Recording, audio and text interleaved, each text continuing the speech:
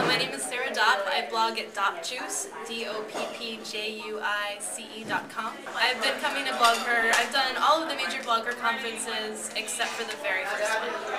How have the relationships that I've developed online shaped my offline life?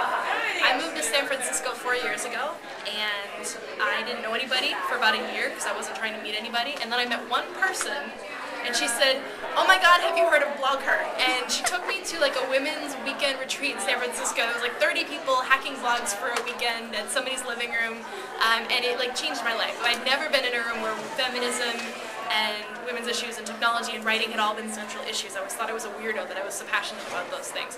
And so through BlogHer, through that community, I've just found this massive culture of people that has given me all the work that I have right now and given me most of the friendships that I have right now, and it's been my audience for my voice, and it's encouraged me, and it's become my news source. I don't read the news anymore. I just watch Twitter and see what people are talking about, and then I'll go read the news if they say it's important. What has been your most popular blog topic recently, and how do your readers affect your content?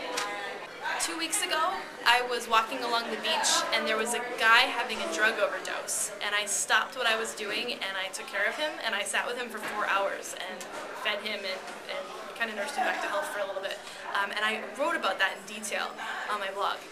And it just kind of got swarmed with people. People were just kind of taken aback by how I chose to act in the moment and what was going on. And I usually write about technology and consulting and writing and artist stuff, and this was just completely off track.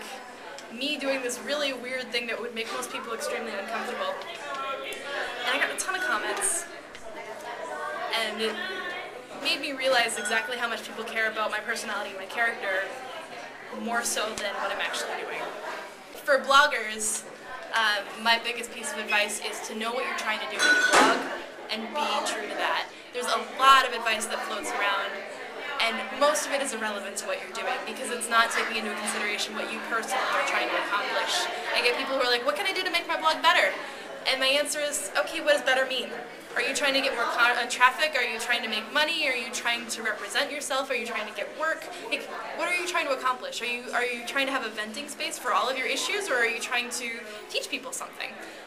What matters most to you? I think the internet is a tool. It's not a path. It's something that you need to know what you're trying to do with, and then you can mold it and work with it to make it fit your life. But the one piece of advice is don't listen to other people's advice.